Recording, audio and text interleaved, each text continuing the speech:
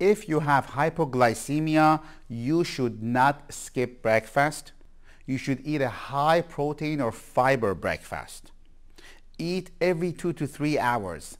Snack between the meals. Avoid fasting more than 12 hours between dinner and breakfast. If you have insulin resistance, you should avoid eating sugars, period. Limit food quantity. Limit starchy food to avoid fatigue after a meal. Increase physical activity. Folks, if between meals like lunch and dinner or breakfast and lunch, you go too long without eating, you become irritable, shaky, lightheaded, nervous, or upset. This is because your blood sugar is dropping too low. Hi, my name is Donna Leffer, and I've been coming to Dr. Moz for several months. And when I first started coming here, I felt very tired, bloated. I had a lot of weight gain, and I couldn't lose it. And now that I'm on the metabolic treatments, I'm feeling much better, more energetic. I'm sleeping better, and my overall health is much better. My energy level has increased. I'm exercising every day, and I feel great, and I really want to thank Dr. Moz for that. It deprives your brain from fuel. If you become tired after a meal, you may be eating too much carb for your body, not getting enough exercise. If you get shaky, lightheaded, irritable, or crash in between meals or afternoon, you are either going too long without eating or not getting enough fiber and protein to stabilize your blood sugar. The person with insulin resistance typically feels drowsy after a meal and may even need a nap. So you need to eat breakfast of a high quality protein and fat. Many symptoms of blood sugar imbalances such as sleep issues, irritability, being agitated, and energy crashes start to diminish with a low carbohydrate diet. You need to avoid certain food because they have shown to have trigger inflammation and stress in many people, which will exacerbate your autoimmune condition. It exacerbates inflammation and poor brain health. The standard American diet, I call it SAD diet, most people follow, includes not only excess sugar and refined carbs, but also industrially processed food, chemical additives, GMO, hybridized food. This diet is very, very inflammatory.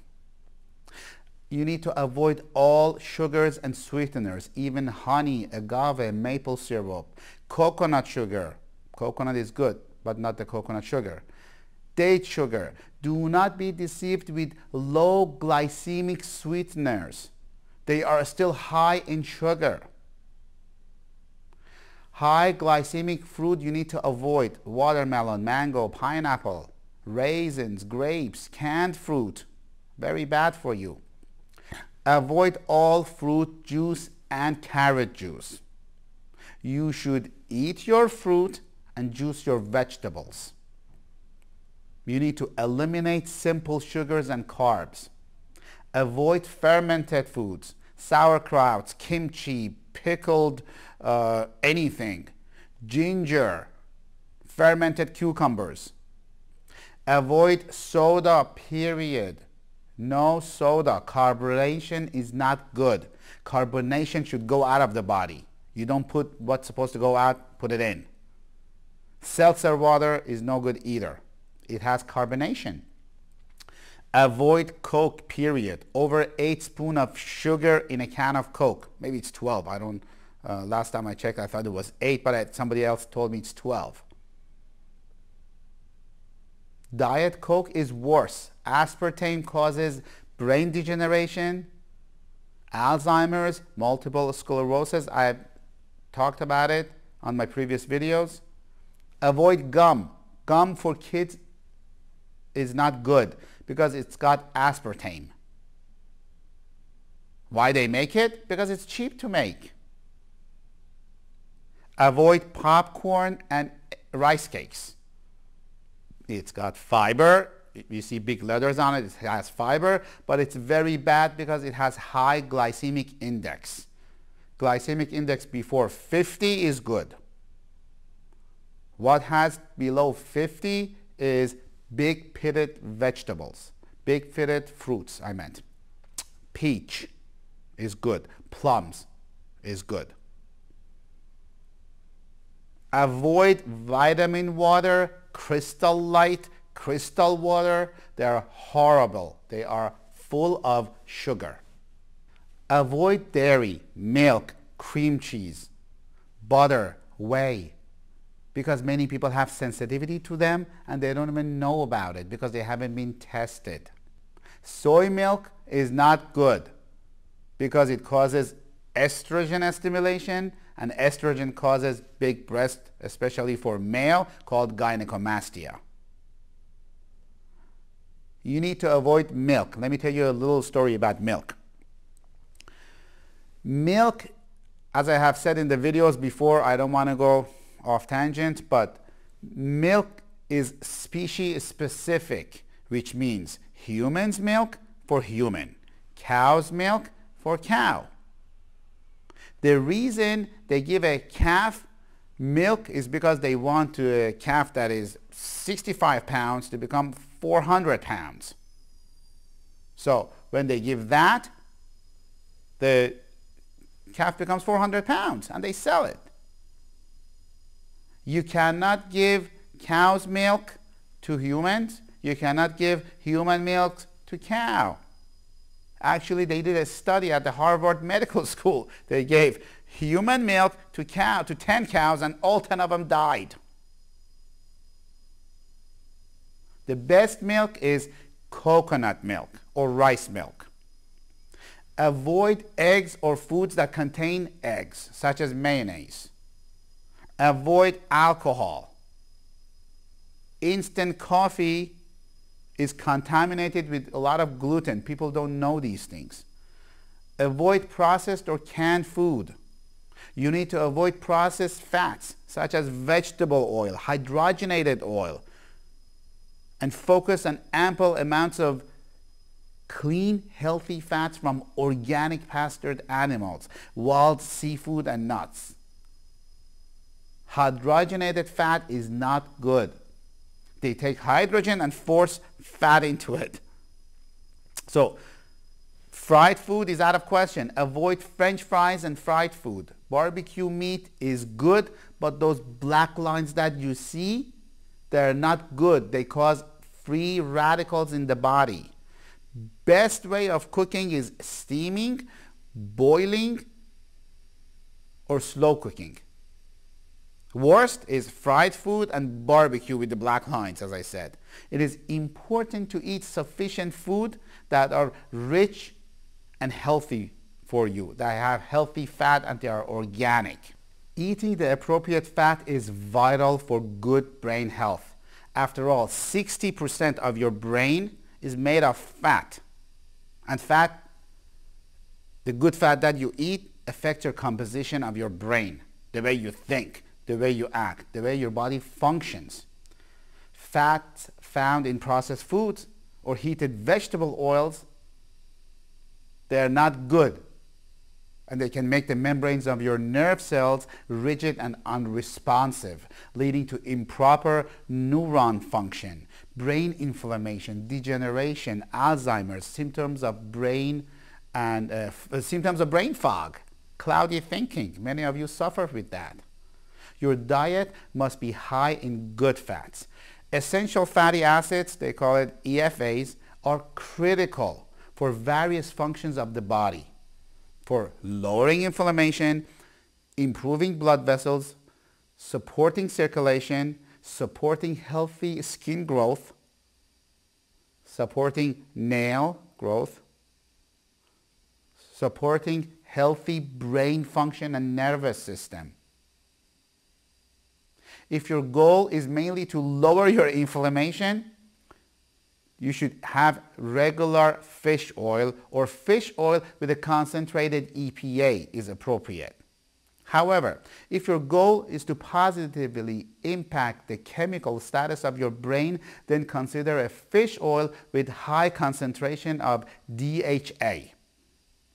DHA is critical and it's missing on a lot of food that we give to our young children, young adults, and adults to help their brain fog, cloudy thinking, lack of concentration, forgetfulness. So there's different types of fish oil based on the condition and symptoms that you have. We want to give them to you to help your general overall health. If you suffer from chronic systemic inflammation, body aches, joint pain, you should take regular fish oil that has EPA. EPA reduces inflammation, both in adults and children, in the body and in the brain. And it will support anti-inflammatory processes in the body. If your brain is not working well, it is important. It's very important to address and intake omega-3 and omega-6 fatty acids. Please note, despite which supplements you use, limit your intake of fried food, partially hydrogenated fats, and processed vegetable oils, and eat more cold fish, olive oil, avocados, and raw nuts and seeds. It is very, very, very important. But what I meant by cold fish is cold water fish, not sushi. Sushi is not good for you either. They have a lot of parasites. We find it all the time in our patients. If possible, obtain your meats and eggs from an animal raised on grass, stores that they sell. There's plenty of them all around. You should not radiate your food with microwave. Bad diet causes infertility. We have had cases like that. We had a patient who had infertility and we fixed the patient's diet and it was resolved. I am not saying that we cure infertility. All I'm saying is you need to fix your body and general overall health. A lot of your symptoms should go away. Sometimes with medication, sometimes without medication. That's why we have multidisciplinary team of doctors, of medical doctors, chiropractors. We fix patients' overall health. Folks, anything derived from corn is no good. Corn syrup, popcorn, it's not good. Avoid corn syrup. It's in many foods. We have talked about it before that you don't know about it, therefore you need to read labels. If you have gut or brain inflammation, you will not get better if you don't fix your diet. This is why what I'm saying is extremely important. Coffee is very acidic and it's bad. It also causes insulin production, which makes your fat stays in your body and you cannot lose weight. And it also messes with your cortisol levels. You need to give yourself more time to shop and prepare, as you always have something in your hand and close by when you're hungry to eat. Most vegetables are good. Asparagus, spinach, lettuce, broccoli, beets, cauliflowers, celery, artichokes, onions, rhubarb, cucumbers, turnips, meats, fish, chicken, get it from an organic farm. Low glycemic fruits, apricots, plums, apples, peaches, they're good. Pears, cherries. Coconut is very good. Coconut oil is good. Coconut butter is good. Coconut milk is good. Coconut cream is good. Coconut sugar is no good. Herbal teas is good. Olive and olive oil, it's good. Make sure you do not cook olive oil. It loses all the good stuff that it has. Bone broth is good. Liver is very good. There is a big controversy. Liver and organ meat, they are very good from good sources. Liver's job is to neutralize toxins. That's why it is good. We build so many toxins every day by our diet. We need to get rid of them. Stress can make you toxins. Raw pumpkin seeds in salad, it's good. There is a chemical in the pumpkin seeds that parasites hate it. So having a spoonful of pumpkin seed is good if you are suspected that you have parasites. Oil of oregano is another thing that's good for parasites. Reverse osmosis water, it's good, but it takes everything out.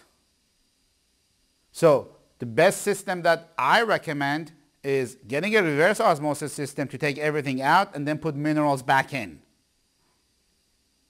Because your body needs minerals. We talked about it. Alkaline water. Alkalizing your body is good, but alkaline water is dangerous and it's bad because, as we have talked before about this in other videos, your stomach needs to be acidic. When you have alkaline water, where does it go first? Alkalizes your stomach. That's why you have indigestion. That's why you have problems. Because your stomach needs acidic and you need hydrochloric acid to break down the food. Organic meat is very good. My favorite is superfood plant-based protein. That's a key food because they are not cooked, they are not damaged amino acids such as gluten we talked about.